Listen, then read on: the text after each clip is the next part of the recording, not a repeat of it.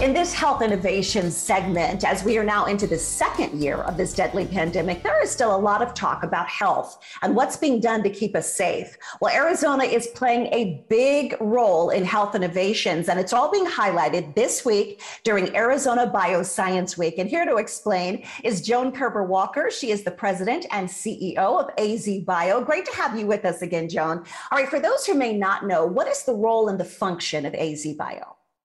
Susan, AZBio is a community. It's a community of people who are working together to keep Arizonans healthy and to help them have healthier lives. It includes our medical researchers, our hospitals, our educators, and the companies that are making life-saving treatments, vaccines, and medical devices.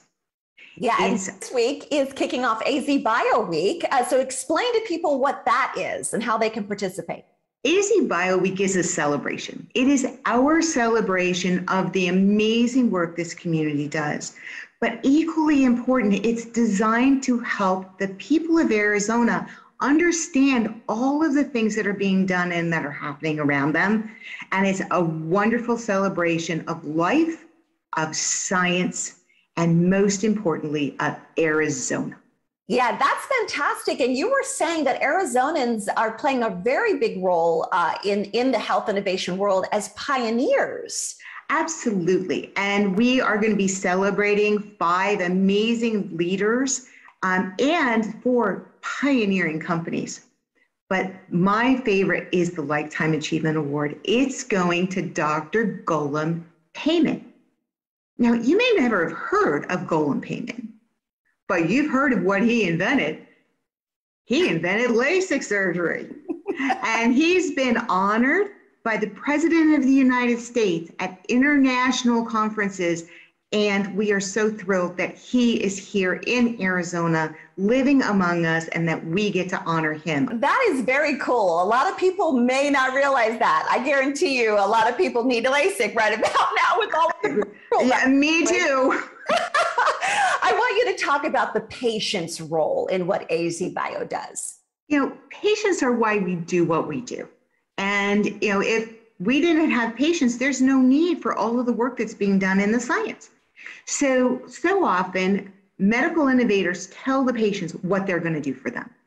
Well, we want the patients to tell us what they need. And so we're going to have Voice of the Patient, and it's going to be on Zoom, easy for everyone to access, because we want to make sure that our patients are safe as they're telling their stories, and we want to make sure that everybody has a chance to listen. Yeah, you were saying this week is kind of a hybrid, so there will be some virtual conferences and then some in person, correct? We are watching what's happening with COVID-19 and the spreading Delta variants.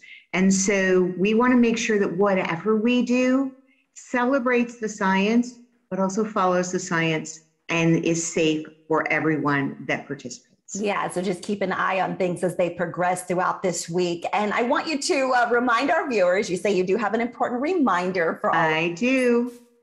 So we've talked about this before, and the COVID-19 pandemic is not over yet. And so it's very, very important that we all make our good choices and do our part. That includes, please, if you have not done so already, get your COVID-19 vaccine.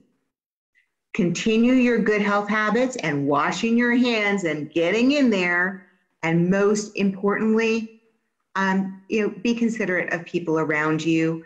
You don't know what their health situation is. When you're in a crowded public place, be considerate and put on a mask. Yeah, very good points. As always, Joan, thank you so much. And if you would like more information about Arizona Bioscience Week, it runs now through October 9th. You can learn more at azbio.org/AZBW2021.